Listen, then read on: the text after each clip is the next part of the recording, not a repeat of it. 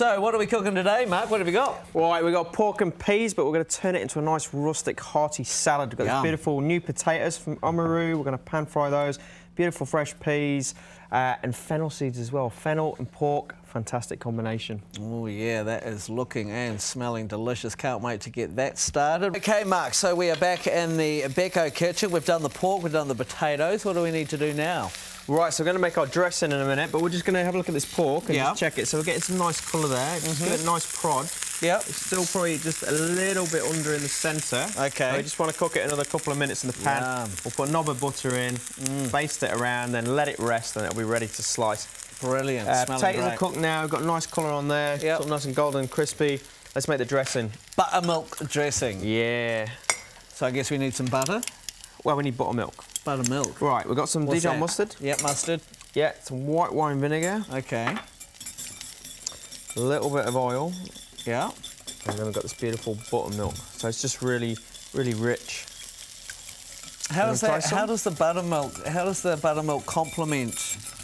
Well, it just richens up your dressing. You know, you could do it with sour cream if you want. You could do it with like a low-fat yoghurt. That's actually really good. Or you could do it with that and make it really decadent. Pour it into my mouth. Yeah. Okay. Right, so we've got the. So is that it? Is it we've done our buttermilk dressing? Yeah. Well, have a taste of it. Fast, wasn't well, we've got to season it. Okay. I just want to finish the pork off. But you have a quick taste of that. See what you think. Okay. Cool. You know, a little bit of salt and pepper if you think you need it. You can put some lemon juice in there, but we have got the white wine vinegar, so you know it should come through quite acidic already. You know, nice balance. You've got the richness of the buttermilk. Yeah, I'm probably keen to put a little bit of salt in that, but then that's just—is it my personal taste, or what do you reckon? Once you give it a go, I'm going to check it now, chef. No, give it a go because I think it's. You ready? Oh, a bit salty. No, it's not. No, it's really good. It's really just a little bit, but that's the important thing. You know, taste it. Taste it. And you've got to eat it, so it's all personal taste. Yep. Okay, good. I'm happy with that. Just put a little bit of butter in there. It's just bubbling, and I'm just going to leave that pork in, just basting it and tossing it, and then I'll take it out in about another minute. That can rest.